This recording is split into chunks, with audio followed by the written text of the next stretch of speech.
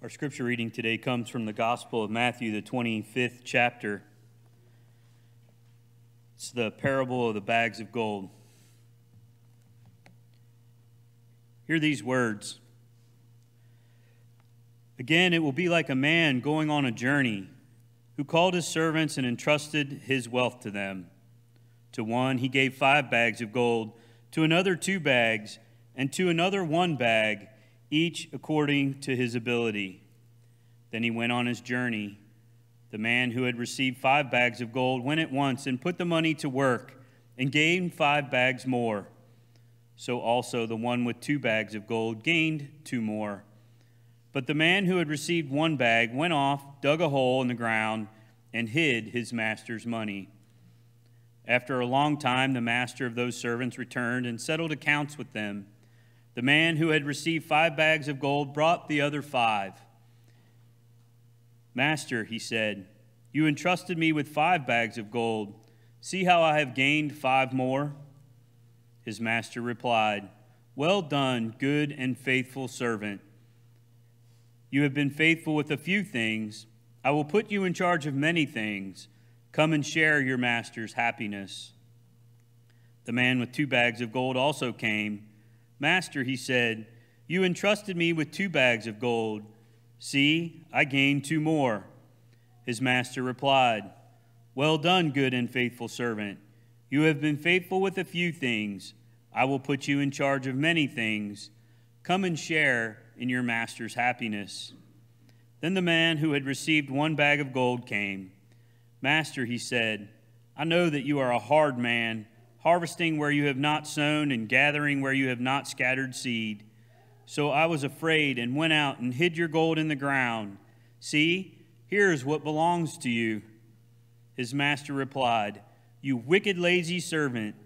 So you knew that I harvest where I have not sown and gather where I have not scattered seed. Well, then you should have put my money on deposit with the bankers, so that when I returned, I would have received it back with interest. So take the bag of gold from him and give it to the one who has 10 bags. For whoever has will be given more, and they will have an abundance. Whoever does not have, even what they have will be taken from them. And throw that worthless servant outside into the darkness, where there will be weeping and gnashing of teeth. The word of God for the people of God.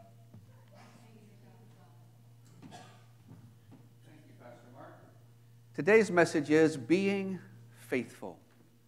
Let's pray. Dear Lord, help us now as we reflect on this scripture for today. May the words leap from the pages of history directly into our hearts and minds and souls where we are really living. Help us to find a new concept, perhaps a new approach, maybe a new way of thinking, that we can apply these words to our life today and tomorrow and in the days to come this week, and become wiser and stronger, better servants for you, more faithful. In Jesus' name we pray. Amen. Being faithful. The word faithful, the word committed, the word loyal, all of those words seem to be a thing of the past, don't they? When we think about the daily news that we read or we watch or we listen to, it seems as though loyalty, commitment, faithfulness has gone out the window. When I talk to people who are involved in clubs and civic organizations across our community, whether it's Rotary or Lions or Kiwanis or even the Masonic lodges, they tell me that fewer and fewer people are joining them and are participating. It seems like people just don't join things like they used to. They don't get committed like they once were to a cause or to a something bigger than themselves. It seems as though we are only committed for a fleeting moment, and then we lose interest and we go on to the next thing, and then we lose interest in that and we go on to the next thing, and et cetera, et cetera. And so we find ourselves in a society longing for faithfulness, longing for loyalty, for commitment to us and commitment from us. And that's when we come face to face with our scripture today, which is a remarkable and interesting scripture. When we look at it specifically, I think we go beyond the words to the meaning beyond and behind the words. You heard Pastor Mark refer to it as a parable. A parable is a story. Jesus told more parables than not. More times than not, he spoke in parables, in stories, in allegories, in somehow a word picture he would tell or use to express an idea that is not directly related to the words of the story. For example, we're not really talking about money and investment and workers in a field in this story. He's using those subject matters as an allegorical reference to our commitment to God and our direct relationship to the faithfulness of God and how we play that out and live that out in our lives. So let's take a moment and digest the story. We read about this master or this leader, this owner of a field, who gives to his servants different talents. Now, when you and I think about talents, we think about, like we heard my young friends talk about, art or music or drama or any of the other things that people are given talent to do. Back in the first century, talent was also a direct phrase, a descriptive word for money. So in this case, this master, as he is referred to, gives the first servant 10 bags of gold, the next servant 2 bags, and the next servant 1.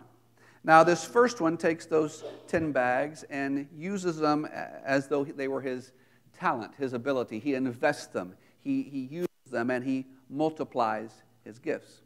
The next one does the same thing, but the third one becomes afraid and worried and takes it and hides it and puts it in a field. Now, all of these things describe people's viewpoints, how they are looking at life, how they are dealing with life, and how they view the person that they are working with. The first idea I get is the generosity of this master. He gives this money to his people. He trusts them to do what's right with it. He trusts them to not to hide it in the ground, but to instead try to do their best to employ it and to use it for the betterment of themselves and their community. And so the first thing I think we notice is that generosity and that trusting attitude from the owner to his people. And then we see his faithfulness displayed by then leaving on a trip and trusting them to do what they needed to do. We then look at the people that are given the money. When they receive the money, how do they respond to it? How do they respond to the person they're working with? Number one, they trust him. They receive the money and they do something with it. They trust him, they respect him, and they appreciate the fact they're given this opportunity to excel and to do something beyond what they could normally do. And then after a long amount of time, the master comes back and he sees the progress that was made. What did the people do with the talent they were given, with the money they were given, with the gifts they were given? The first one we've already talked about was able to double what he was given. And the master says, "Oh, good and faithful servant, enter into the joy of the master." Now, you'll notice those words are used many times by Jesus in other stories throughout the Bible, unrelated to this one. The phrase about good and trustworthy servant, or good and faithful servant. Enter into the joy of the master. Another place, Jesus says, enter into the joy of the Lord.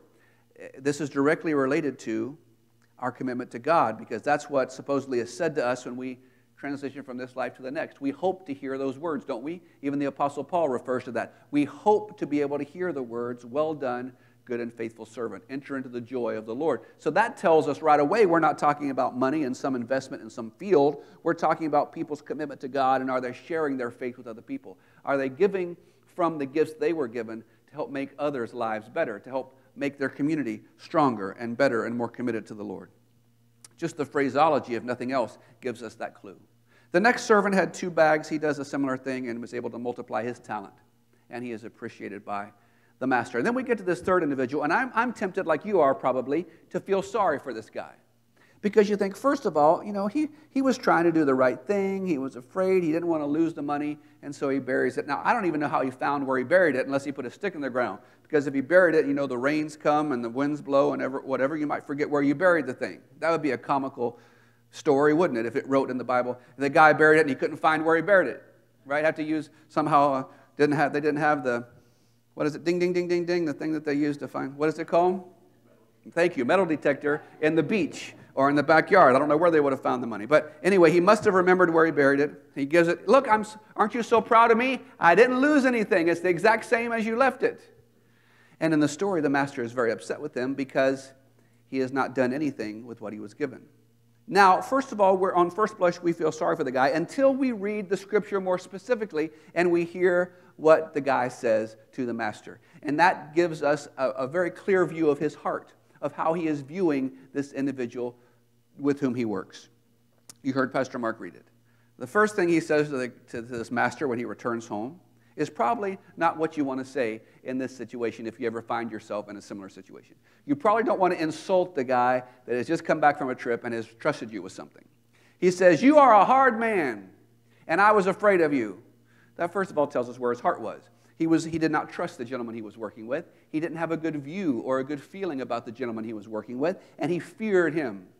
And then he goes on to insult him further. And he says, because I know you are the type of person that harvests where you did not sow. He's basically calling the man a thief. You didn't put anything in the ground, but you take from it. And you gather where you did not spread seed. So he's saying, you are a thief, you're a liar, you steal from. So that's probably not what you want to say when you're in that gentleman's situation. It's not the best way to win friends and influence people, to insult the person that has just trusted you, that has just entrusted you with a gift and a talent. So then the master repeats what the guy says to him. He says, okay, so if you think I'm someone who reaps where they did not sow and gathers where they did not spread seed, and you're afraid of me anyway, get away from me, you wicked servant. He's very upset with the guy because not only did he not do anything with what he was given, he insults and mistrusts the person that he was working with. So it shows us, friends, a deeper responsibility we have as Christians to be faithful to God because God is faithful to us. God has given every single one of you a talent, and more than one talent. I know what a lot of your talents are because you share them with us, and I'm aware of that.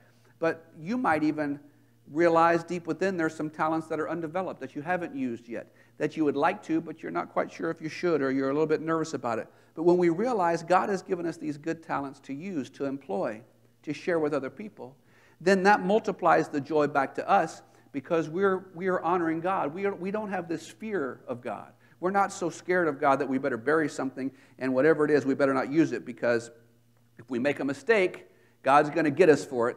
God's going to kick us when we're down. He's going to be glad. He's just waiting up there, looking down through a microscope or a telescope, cannot wait for us to mess up. So we can say, see, I told you you were going to mess up. You just screwed up again. If that's how we view God, we are the exact same as this servant who buries the thing in the ground and then who insults God, or in this case, the master, when he comes home by saying, you're a hard person and you're a thief and you're a liar and you're this and you're that, the other thing.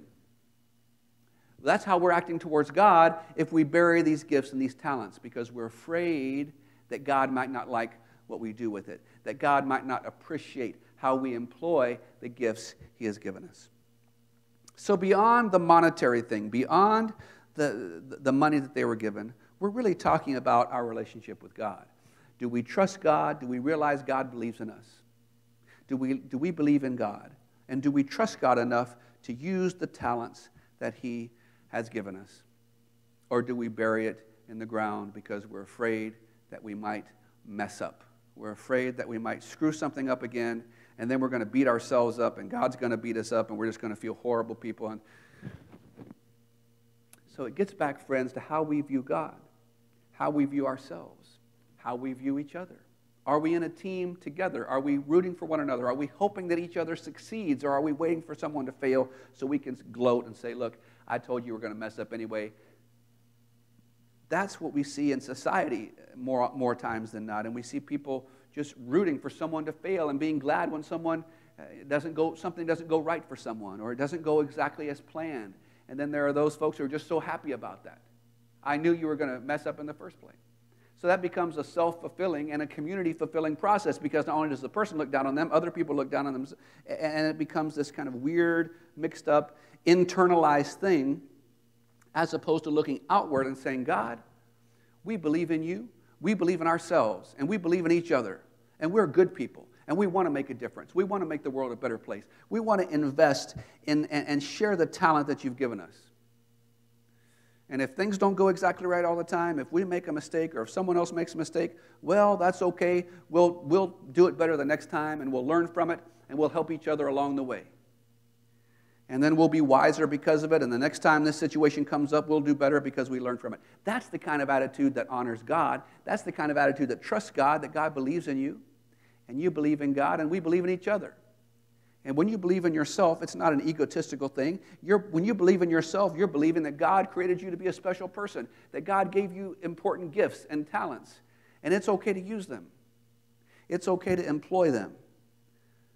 So one day when we leave this place, when we transition from this life, I've got 2 funerals to do this week, one on Monday, one on Tuesday.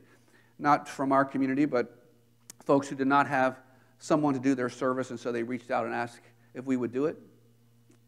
But whenever we transition, like those individuals did, to another reality we call heaven, wouldn't it be something to see the Lord there to welcome us home and to say, well done, good and faithful servant, enter into the joy of the Lord, because you trusted me, you honored me, you allowed me to trust you and to honor you and to give you talent. You recognized that, you used it, and the world was a better place. Your community was a better place. Your home was a better place. Your church was a better place because of you. You were such a blessing. Enter into the joy of the Lord. You took what I gave you and you made the most of it. And sure, you tripped along the way. You made a few mistakes. But you know what? Don't we all? But you really kept on going and you didn't give up. And you were faithful to me. You were loyal to me. You were committed to me. And you made a beautiful difference in the world because of it. That kind of thing will be just such a joyful experience to hear, won't it? To hear the Lord say something like that to you or to me would be a beautiful thing. And we can say, Lord, well, thank you for trusting us. Thank you for being there even when I screwed things up and you helped me through it and you got in the dirt, you rolled your sleeves up and you brushed me off and you got me up and going again and you believed in me again when no one else would and you kept in there with me. You hung in there with me. And I was able to do what I did, Lord, because you were there to trust me and to bless me. That's a beautiful thing, a wonderful homecoming. And the way we can have that is to start today, to look within just for a quick moment and say, Lord, what gifts and what talents have you given me? And then to quickly turn outward and say, I want to use that. I want to invest that. I want to trust you, God, enough to say, I'm going to do my best with what you've given me.